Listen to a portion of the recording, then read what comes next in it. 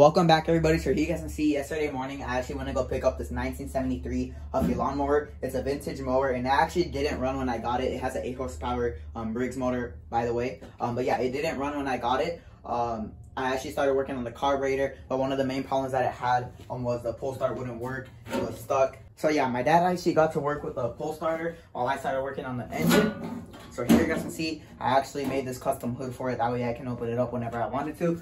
So yeah, this original pull start was really stuck. It's still kind of stuck at the moment, but it's enough to actually start the engine. And then while he was doing that, I actually started working on the carburetor. Here you guys can see right now it's actually pulled off.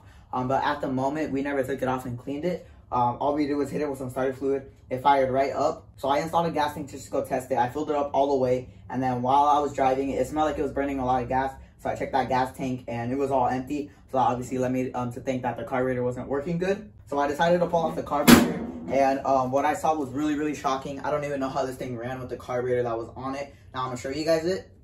Alright, so here you can see the carburetor. It's just really gunked up. I don't even know what happened to this with the original owner, but here you can see the float.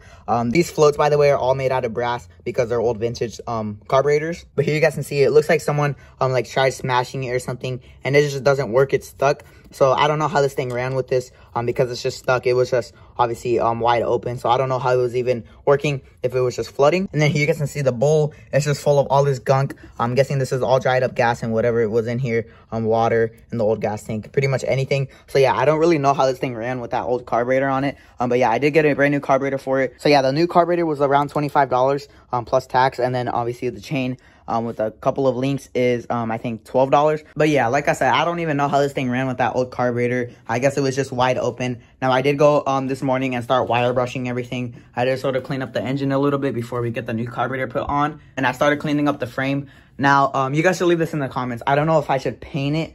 I'm thinking of just sanding it down, keeping the rust look, and just clear coating it. That way it doesn't rust anymore. But yeah, I'm not that sure if I'm going to paint it. If I were to paint it, I think I'm probably going to paint the hood gloss red and the frame gloss black. I'm not that sure though. I really love that old look that it has. So I'm thinking of just clear coating it. But yeah, you guys can leave it in the comments. I just decided I would show you guys it. Now, like I said, we are waiting for some parts, the carburetor and the chain. That way we can actually get it riding. And then until then, we'll see you guys in the next one.